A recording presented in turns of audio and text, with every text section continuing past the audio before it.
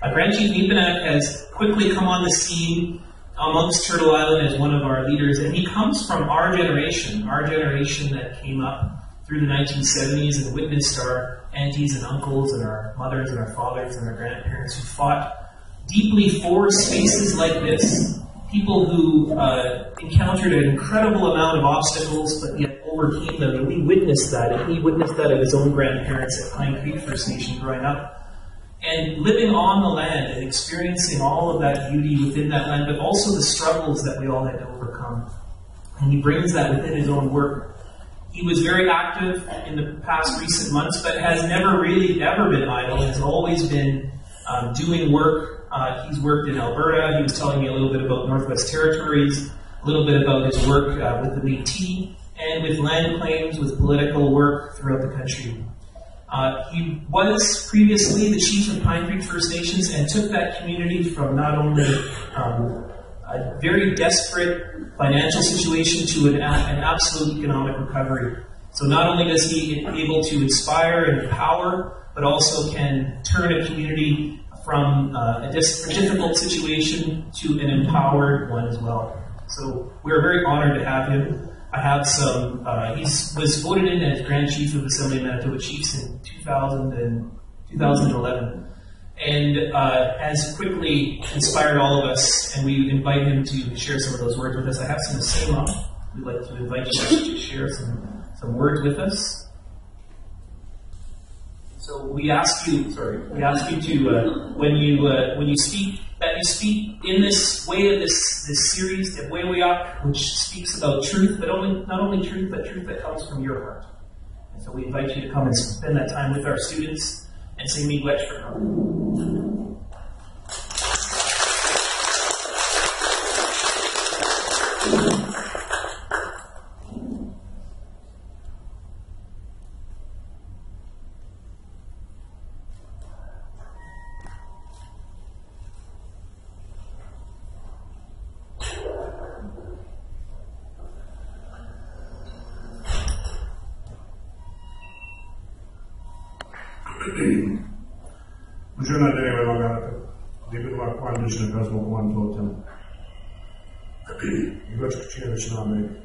And my friend Egon for the beautiful introduction. I want to thank my staff, Tim Catchaway, who's going to be working the technology, Wally McKay, my senior political liaison, sitting there, and Sheila North Wilson, who's going to be handling the communications technology in the presentation. It's a great honor for me to be here today to share a few ideas, celebrating who we were, who we are, who we will be.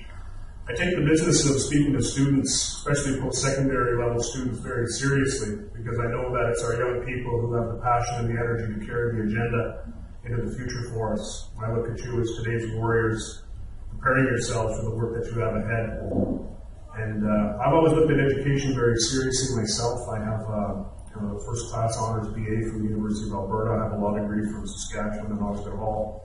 And I was in partial completion of my master's degree at the University of Winnipeg when I was elected to be chief back home after receiving instructions from the women in my family that it's now time to take up leadership. People often wonder what my motivations are in taking on a leadership role. And I always consider where my beginnings were. Being the Pine Creek First Nation, I am a Manitoba Anishinaabe.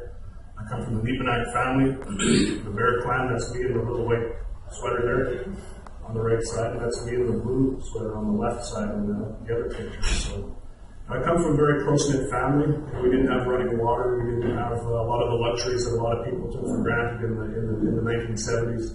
But we had each other, and we had my great-grandparents. They were the cornerstone of our family. And some of you may come from very similar surroundings. We've got the fresh drinking water barrel there. That's where we got our drinking water from the water truck. And that's how we lived. We lived in a very humble way, and I never forgot that very humble beginning. From there I observed my grandma, fleshing moose hides, and I watched my grandpa bring in the fish from the nets on the lake, and that's how we lived. I carry that today as I move forward in time. I have my own kids to worry about now. People often wonder, like I said, what are the motivations for me to be in politics and to change the way things are? Well, I've got 2 young girls. I've got my baby Meadow and Rebecca, and I have my son, Kuwait, and everything I do is to make sure that I leave a legacy for them. I leave a better tomorrow for them than the situation that I've had to grow up in as a treaty sovereign person. That's what my motivation really is. Some people might say that I'm after media attention or I'm after personal political agendas and so forth, but I've never really considered that anyone should pursue a personal political agenda. It's a very, very difficult lifestyle. It's a very difficult thing to do. There's a constant turmoil in the type of work we do, but we do it because we believe in what we can accomplish and what we can do for our families. So that's really what this is all about for me. I tried to balance, the work that I do with other elements and other aspects of my life. I like to get out to hunt.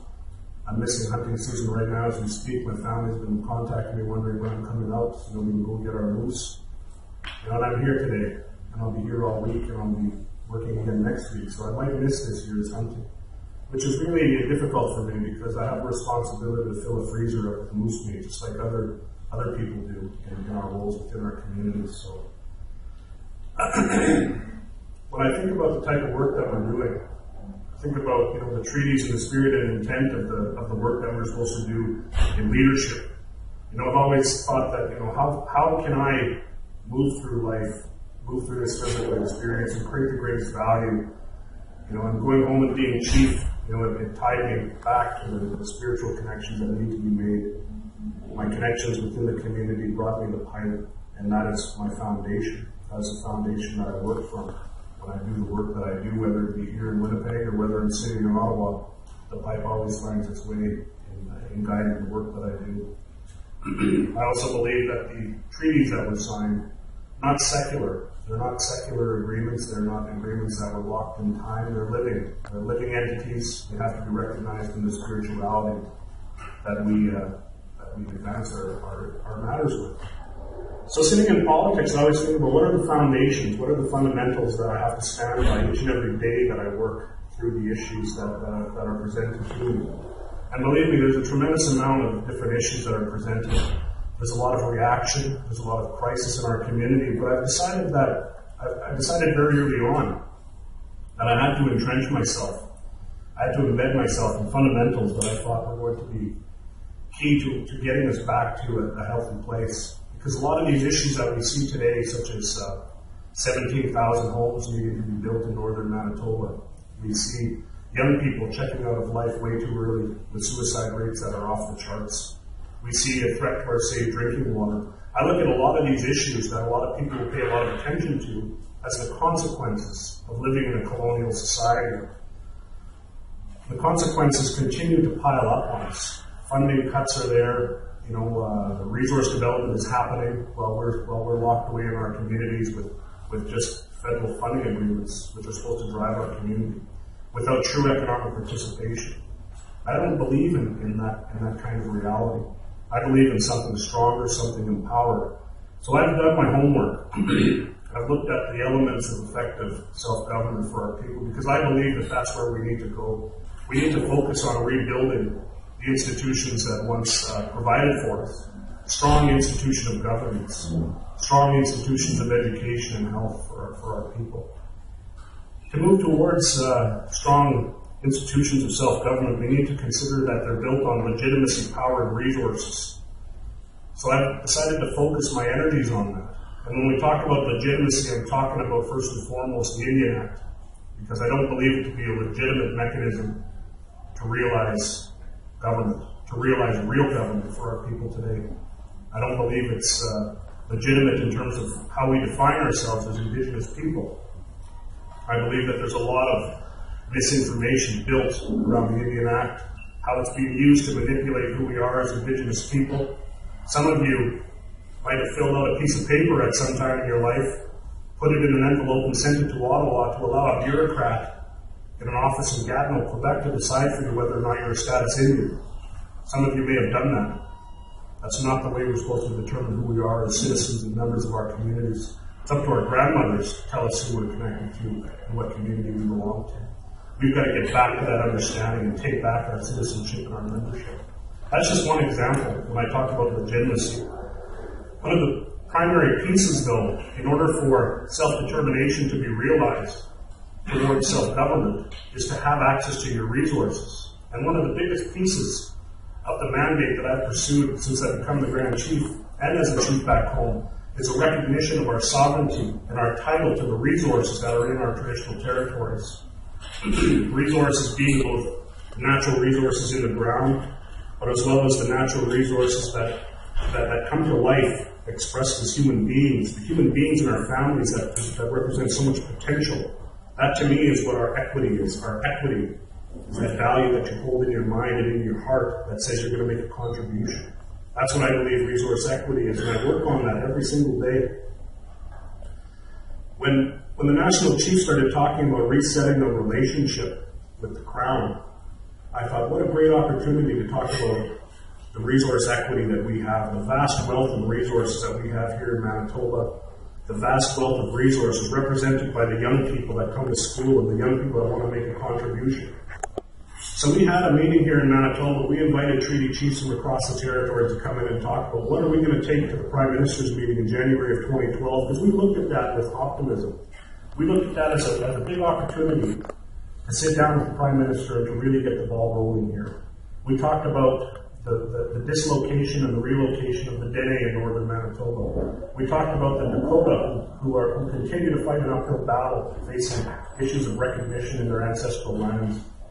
We talked about resource equity and the fact that we need to be recognized as sovereign title holders of the minerals and the vast wealth in our lands and our ancestral territory. And that's not being recognized right now, ladies and gentlemen. We talked about all that. So we rolled it up and we decided what is the best forum for moving this discussion along. Looking at the Canadian Constitution, looking at the history of the repatriation of the Constitution, we deemed that the best process we could follow would be for a First Ministers meeting on First Nations issues. So we began an aggressive campaign in the media to relay that message. Because Mr. Harper and Mr. Atleo were happy to try to present themselves as having a meeting between the two as if the markers were being moved. They were trying to pacify the growing feelings amongst our people by having a meeting between the two of them. But the popular political actors of the day, such as Mr. Harper, cannot reestablish or help us reestablish our equity in the lands that we call our own. Can't do that alone. What needs to happen is a constitutional forum needs to happen, where all the premiers of the provinces come together with the Prime Minister, with First Nations people, to put all the issues on the table and start working them through. That's what we presented to the Assembly of First Nations from Manitoba, and that's what we presented to Mr. Harper. That's what I presented to Mr. Harper when I had 5 minutes alone with him in his office in January of 2012. It's interesting that our presentation never made it into the AFN website. The AFN website had said it would be uploading all of the regional presentations, but the one from Manitoba never made it into their website for some reason. I don't know why. Mr. Harper did receive our request.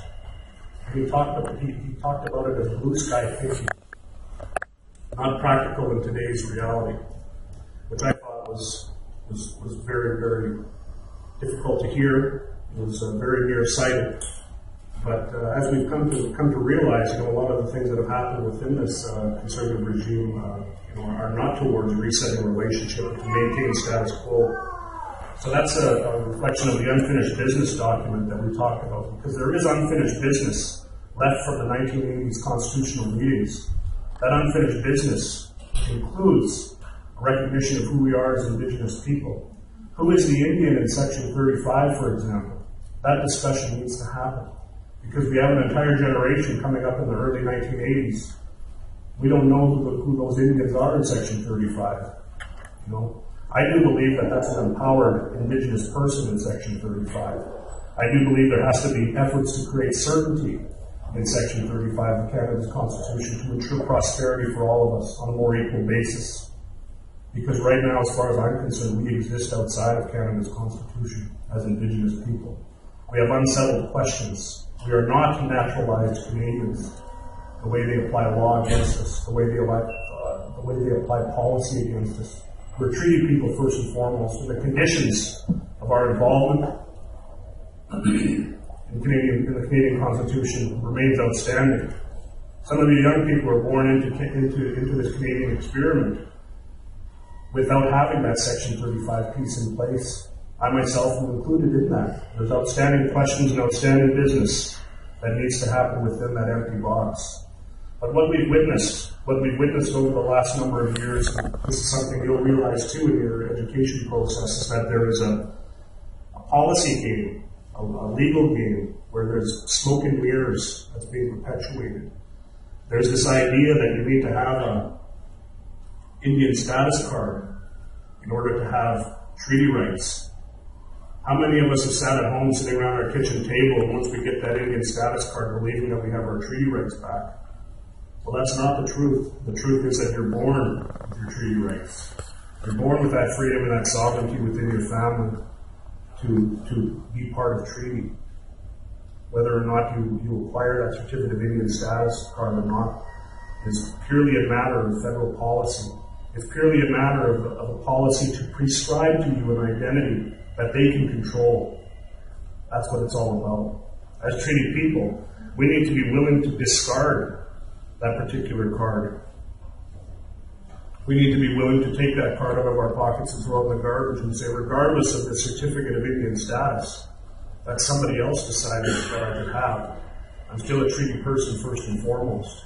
I don't need a certificate of Indian status to be considered treaty. And if you follow the history about the Indian Act and how people became attached to it through the treaty lists, through the treaty annuity lists, and if you follow the transitions that happened in the 1950s from the treaty annuity lists to the Indian registry, you will see that the original people that were tied through the treaty lists are treaty people, but also status Indians. But since then, there's been a departure from that. Since the 1950s, there's been a departure from the recognition of treaty within the Indian Act. And you'll learn this as you go along if you don't know it already. But they continue to perpetuate that misinformation. In fact, if you're carrying moose meat, or if you're carrying fish in your vehicle today and you're stopped on the highway by a conservation officer, if you have fish in your vehicle, if you don't produce your Indian status card, they'll give you a ticket. But that policy is incorrect. And if you challenge it in court, you'll win. We've recently won a court case here in Manitoba where somebody didn't have their status card, so they were charged with hauling fish without a load slip. And once we went to court to demonstrate that those people were treaty people, the province backed off and said, okay, we won't proceed. But they didn't change the policy. The policy of Manitoba Conservation remains the same. They're still asking for that Indian status card, even though not every Indian status person is a treaty person, and not every treaty person is a status Indian. It's a campaign of misinformation. It's a campaign of misunderstanding that they continue to push through. And we continue to go to meetings with Mr. Harper to perpetuate that misunderstanding. It's within this context that we've seen a very significant rise in the power of our young people. Following the January 2012 meeting, there's a series of events that happened here in Manitoba that we believe have led to a lot of the work that's happened in the last year on a national scale. Some of you may remember what happened on June 21st of 2012. There was an arrest made, and there was a very big process that had been initiated towards pushing the issue of our murdered and missing Indigenous women and girls in Manitoba and across Canada. That started here in Manitoba with a big push towards the Assembly of First Nations, which has resulted in that issue being brought to the Council of the Federation table with all the premiers. And they have since joined forces with us to call for a national public inquiry on that particular issue. But before we get any further into that, we have to talk about what happened in December of 2012. With all the things that happened last summer leading into our December meeting at the AFN, a lot of us went to the AFN in December thinking that we're tired of sitting in a big meeting, passing resolutions that go nowhere. Because that's really a lot of what happens. We pass resolutions, we make great speeches, and then nobody does anything because there's no resources there to do the follow-up work that's required of a national organization. So we started a side meeting in December 2012. We decided, you know what, rather than sit here and talk back and forth to one another, we're going to go to Parliament Hill. So we walked from the hotel to Parliament Hill, and you can see there's a number of us there. That doesn't capture everybody because that's the main group that arrived, but there was also dozens of other people that came in from from different hotels to join us. You can see Ogima Wallace Fox is at the front. I'm in the level behind him with Treaty 1 Elder Elmer Cachet and other leaders from Manitoba and from other treaty areas. That was the start, I think, of a significant shift, because what we were trying to demonstrate as leaders in that time was that we had done just about everything we could within parliamentary processes and within Senate processes to change the discussion or to advance our issues and to talk about what it is that we disagree with the passing of new federal legislation. We saw a number of bills that have come up, from the Harper government that were being started in the Senate for some reason, through the House of Commons.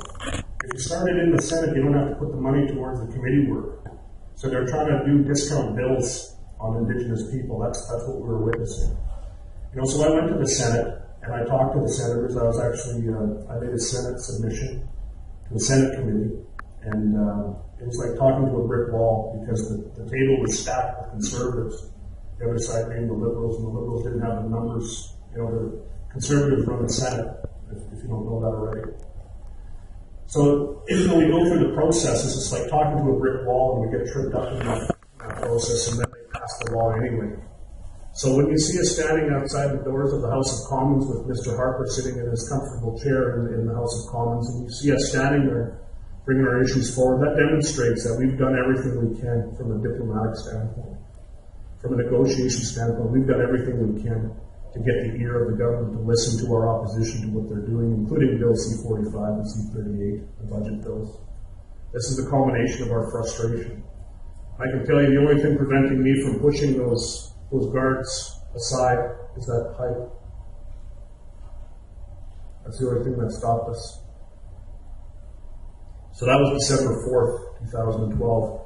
Leading into January 2013, and Chief Teresa Spence's message. Some may spend a lot of time thinking about what Chief Teresa Spence was doing on Victoria Island, but it comes down to one simple truth. That simple truth was that we have a grandmother, whether she be the chief of Attawapiskat or not, we have a grandmother who's going to sacrifice her own health for the betterment of the future generations of her family.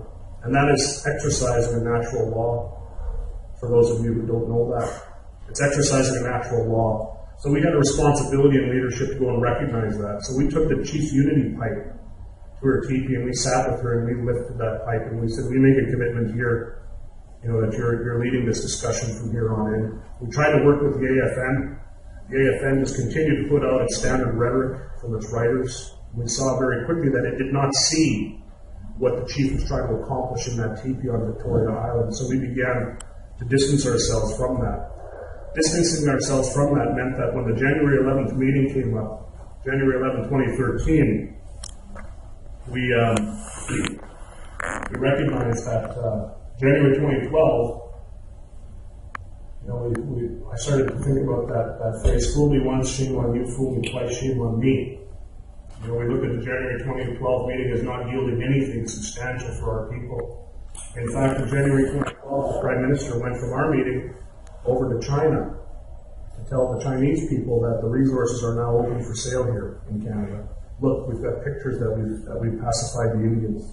And that's what the January 2012 meeting actually turned into, practically speaking, for the policy advancements of the Harper Conservative government that ties into his energy plan.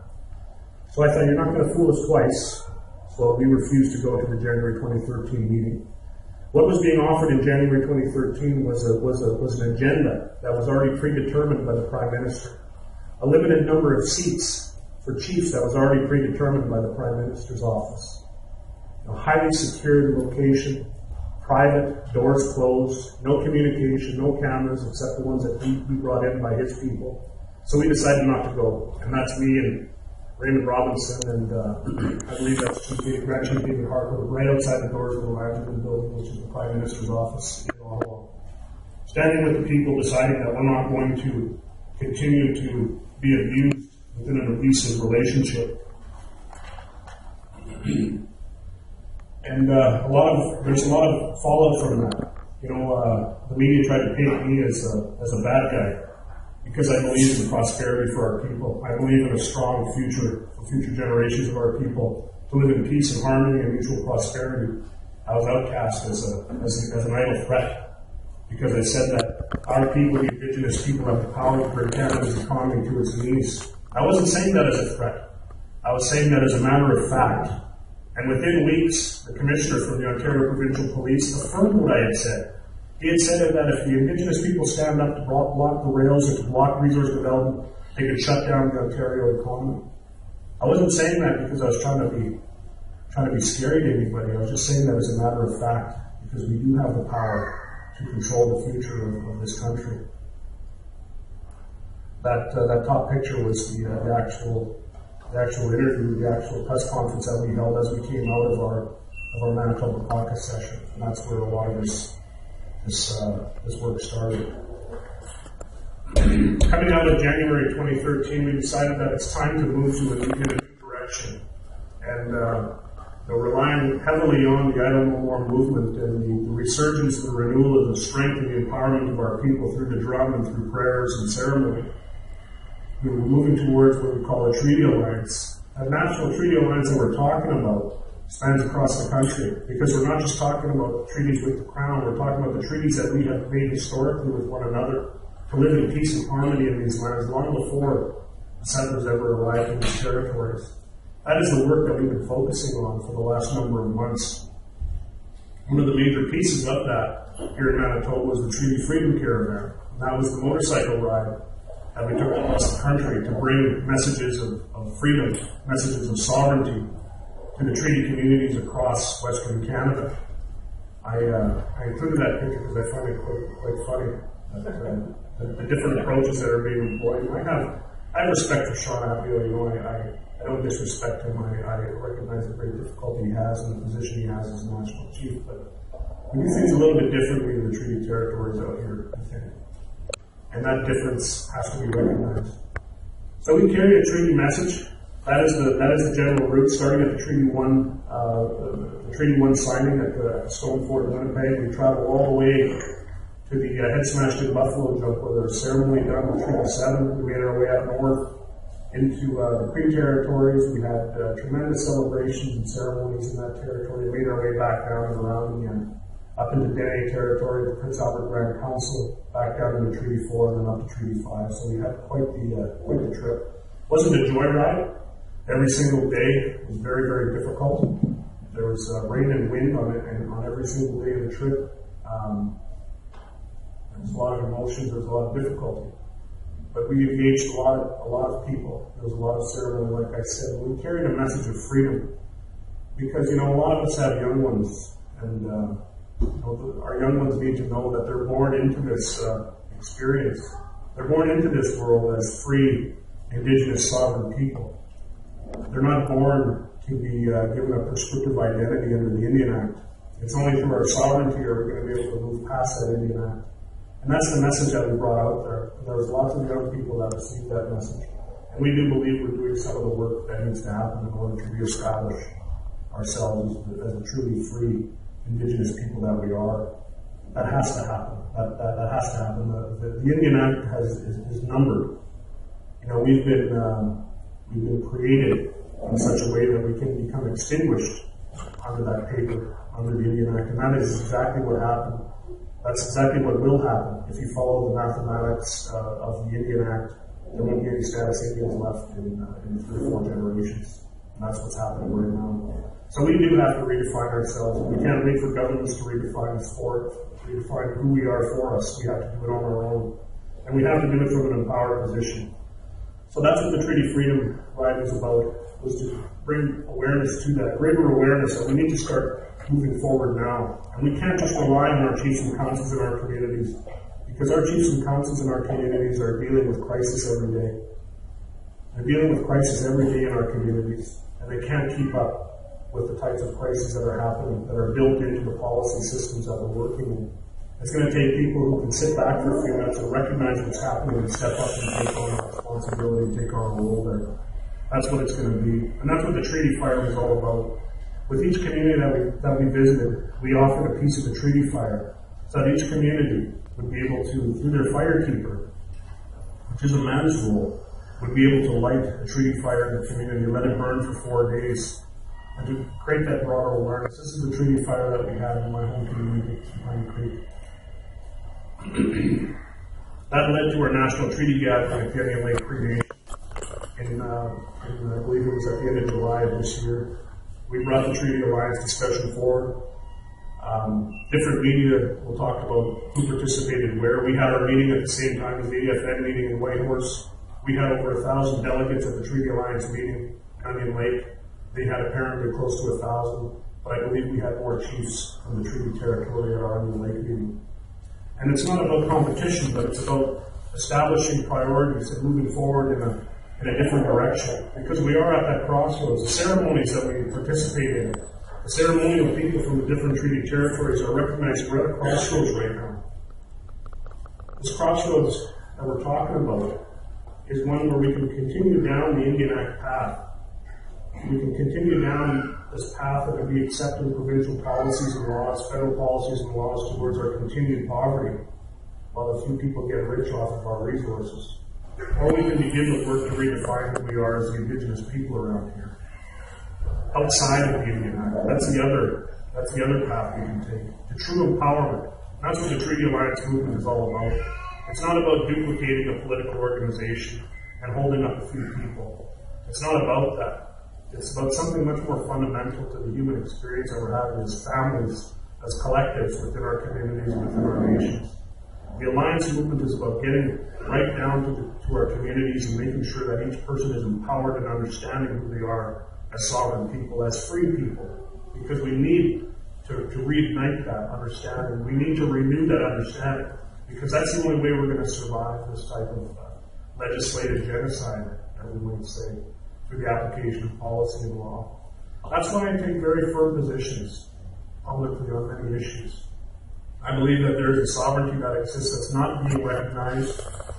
Provinces and governments and federal governments use their laws to hold us back. One example is happening right now as we speak in Brandon. The Dakota people have decided that they're not going to rely on program and service money anymore from the government. They're going to move forward on their own economics. And they've established free trade routes with Mohawk tobacco in eastern Canada. Those free trade routes go back hundreds, maybe thousands of years. And they want those free trade routes open so that they can build economies, so they're not relying on government funding anymore. As soon as unmarked tobacco products come into Manitoba, you get arrested and thrown in jail. You get arrested and thrown in jail because you're trying to help your community overcome the poverty. That's what's being faced right now in the Dakota Territory. The Red Sucker Lake First Nation has an injunction against it by a company called Mega Precious Metals. That company has put out an injunction against that community from accessing their ancestral land so that they don't disturb the exploration activities of Mega Precious. And the province will say that they're at an arm's length from that, but the province is responsible for passing the regulations and the laws that allow industry to come in and to poison the water, allowing industry to come in and take the valuable resources we have to the benefit of a handful of people, as opposed to allowing communities to prosper. That's what we're facing right now. And if I have to take a hard stand against that, to stop it in its tracks, that's the position I'll take as a politician. I won't participate in tables where they say, well, we're ready to give you a little back of resource revenue. Resource revenue is a policy position where they give us back a trinket or two at the end of the day. That's not what we're talking about either. We're talking about the recognition of our sovereignty and the wealth that we have as Indigenous people of our lands. That's what we need to talk about. It's equity that we're talking about. The vast equity in lands and wealth that we have. That's where I stand. And if I've got to stand here standing still and appearing not to be moving forward anywhere for the time being until that recognition is made, then I'm prepared to do that. I'm not going to compromise the provincial policy tables. I'm not going to compromise the federal policy tables that are meant to continue preserving the status quo and preventing us from realizing a brighter way forward. That's where we're at today. And next couple of weeks we're going to be hosting the United Nations here in Winnipeg. A special rapporteur on the rights of Indigenous people is going to be making a stop here on October 12th. And we're doing the planning for that. They've decided to work with the Assembly of Manitoba Chiefs to plan their agenda. So we have half a day on Saturday, October 12th, to show James and I who the Indigenous people of these territories are. And I'm asking all of you to come out and to show who you are. Bring a placard showing what you believe the primary issue is so that he can see it. Let's come out in great numbers to show Mr. Anaya that we are strong Indigenous people, that this is our territory. Let's welcome him here. We're planning an event that will include jingle dress dancers. We're going to unroll that very soon. We believe that there needs to be a healing dance with the jingle dress dancers and the drums. And the men need to come out and form an arbor around those jingle dress dancers. And the rapporteur needs to see who we are as Indigenous people. We can provide him with that. So we're going to be putting out a call very soon to the jingle dress dancers to be here on October 12th. For about an hour, we hope to be able to do a demonstration. And I think we should do it at Portland Portage in Maine. Myself, I'm not sure yet exactly whether the city will like that or the Winnipeg police, but we should maybe think about proper location for that. But we need people. We need people to do this. As politicians, we can move the markers a little bit. We can stand strong and firm in our positions, but it's exhausting and it takes a lot of effort from a lot of people to make these things happen. So with that said, that's my presentation. I went over time a little bit, but there's a lot of things I want to share with you. I appreciate the opportunity to speak, and I do hope we have a few minutes for questions and answers. Jimmy, much. Thank you.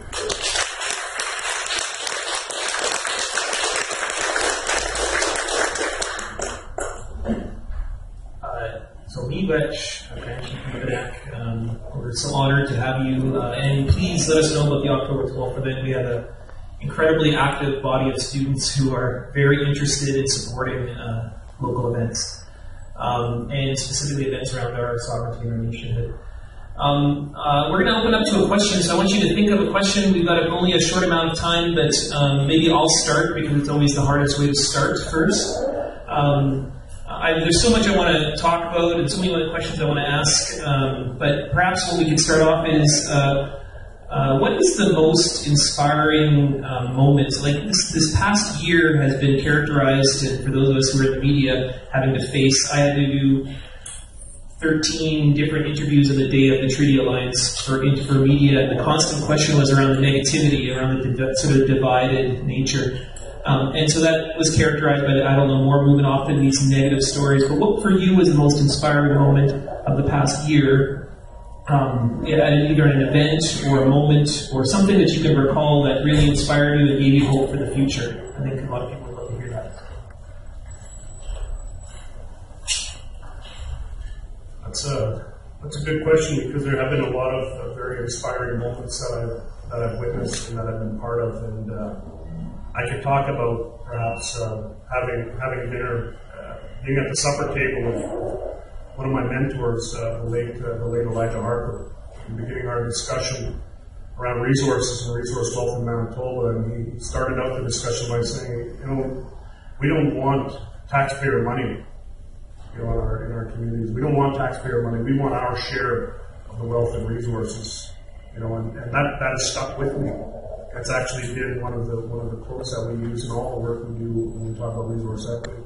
I can talk about, in terms of inspiration, sitting in Chief Teresa Spence's teepee and talking to her about what she's doing and why she's doing it. And it's not so much the words that are exchanged, but the whole event and the energy around what was going on inspired me to a point where I think that the politics that happened before that time and the politics that are after are quite different.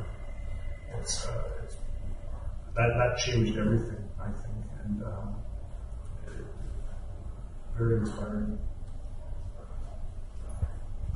I have lots of other questions, but maybe what I'll do is I'll invite anyone in the audience. When you do ask a question, if you could just also introduce yourself, either say what department you come from or maybe what territory you come from, something a little bit about yourself. And please remember that we only have about 5-7 minutes, so not too much of a preamble, just a quick question so we can have our speaker respond to it. Is there any questions out there? Especially by our graduate students this is part of their course. So I encourage graduate students from our program to ask any questions.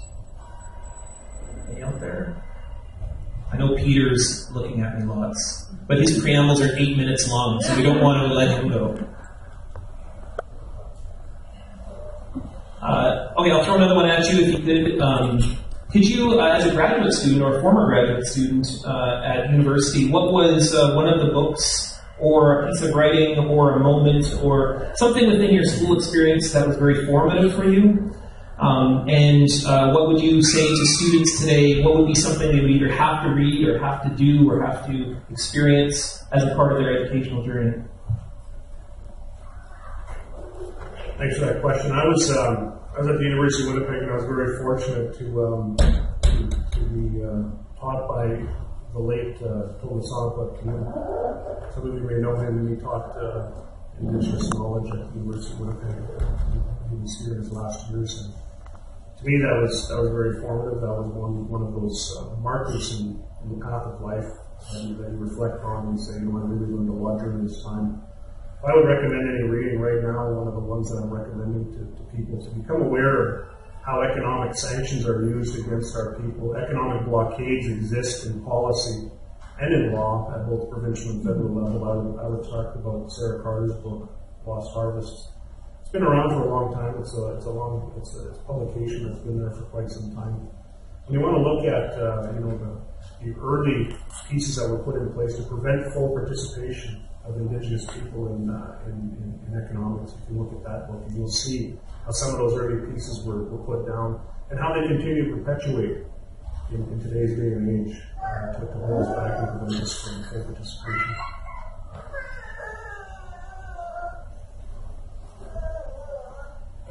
I can't imagine how incredibly, as having spent a long road trip with Telesonic, that I can just imagine how awesome it would be to take classes with him. So, is there any other questions? Yes, so go ahead. I think probably this is one of the last ones for questions. Go ahead.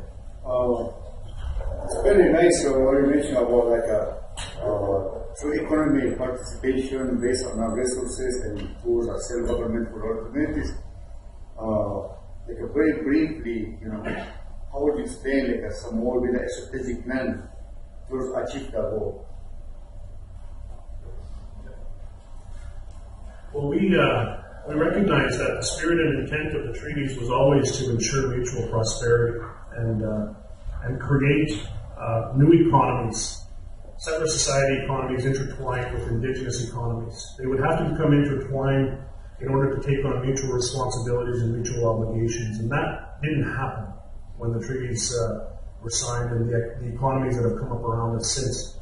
But that doesn't mean that we still can't go back to that time and to reintroduce the discussion, to create a broader awareness about what the spirit and the intent of treaties are and what it is all about, and to work on truly creating those economies that we believe can ensure the prosperity of all of our people. We look at existing models that are out there outside of treaty territory.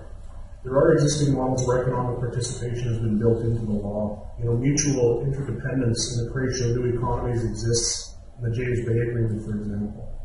You see guys like Matthew Kuhn working in that environment. There's also modern day agreements further in the east where percentages of resource royalties exist written into the agreement.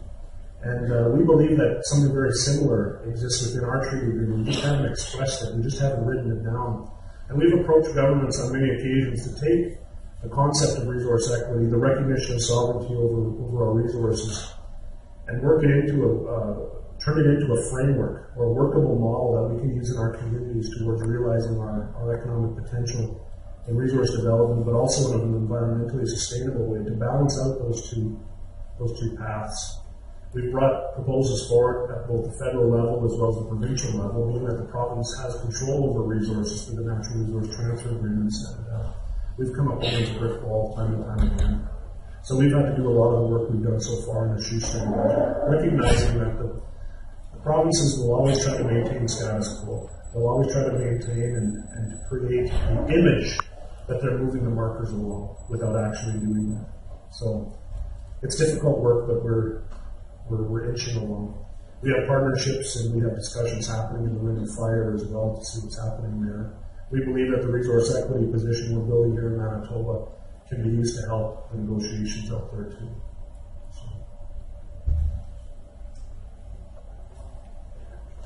Okay, We're right at the end, but let's, the Grand Chiefs agreed. One more question if we can. Yes, please go introduce yourself before you. My name is Nepinak. I'm the first year PhD student here. And I actually come from the University of Winnipeg program. I'm here to talk about what it is. So I was in Boston to focus on that too. A lot of my work has been with the Quechua Dene in the Northwest Territories. I continue to work with them and show you where they settled their mind in the self-government agreement. And you talked a lot about you don't want to maintain the current status quo. And I was wondering if that includes those self-government agreements, or if you see any value in those in reaching the ultimate goal of self-determination as well. Thank you.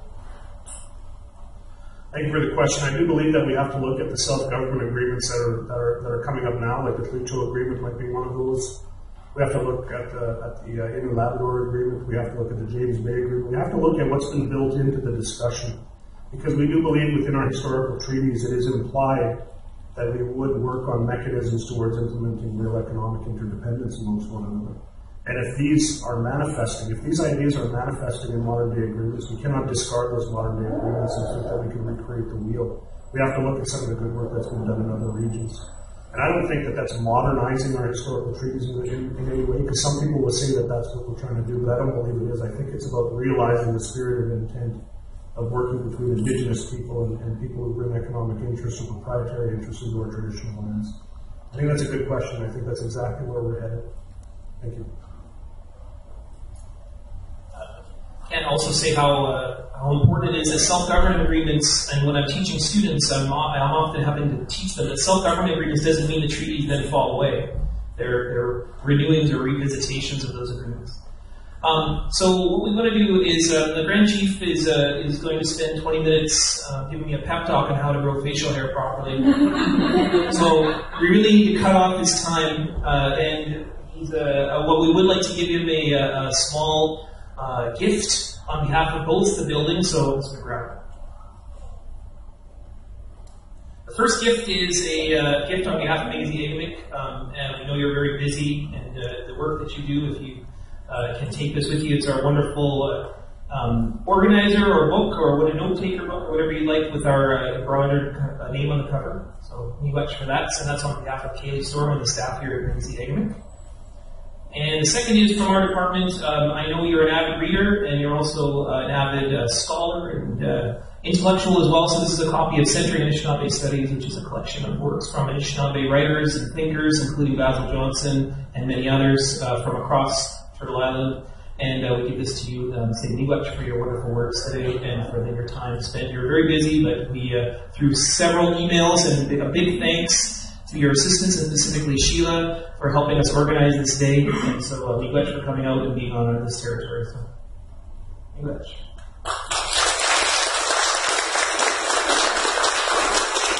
I guess I accept the offerings that have been made here in a good way, and I always recognize that, the real gift, even though we express it in the exchange of items, the real gift is the exchange of time. And I've been honored to share some time with you, and I'm very honored that you've listened to me and given me your time as we've gone through the presentation. Miigwech, thank you very much.